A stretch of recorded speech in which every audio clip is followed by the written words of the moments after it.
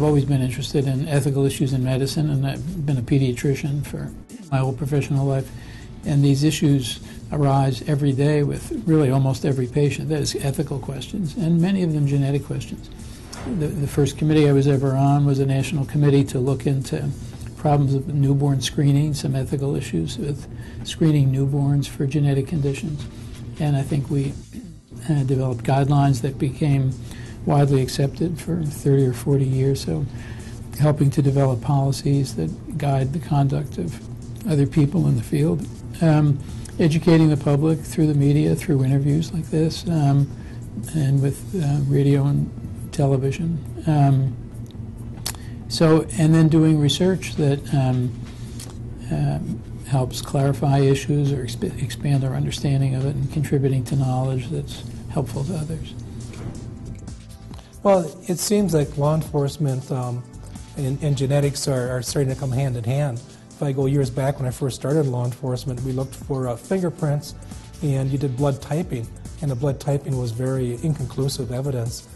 With the genetics and DNA, knowing what you're looking for in the DNA evidence, being able to collect the samples and handle the samples in the proper manner.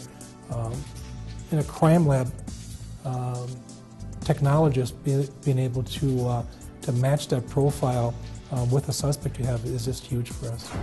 If you look at the television shows, CSI and all the other crime shows that solve a crime in an hour, not including commercials, a lot of it is really bizarre.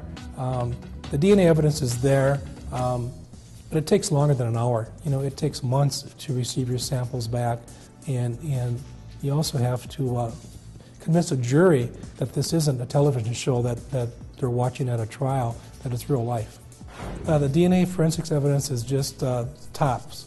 It's what we look for as investigators. It's probably the most cost-effective piece of evidence that we can find, and it links suspects to the crime. So these are just a few of the career options within the field of genetics. As medicine and computers continue to advance, the field of genetics will continue to expand, and you can be a part of it. For more information about the field of genetics or career options, consider job shadowing, or ask your teacher to help you find a mentor. Also, don't forget to check the back page of the booklet that goes along with this video for a number of great websites and other suggestions on how to prepare for a career in genetics.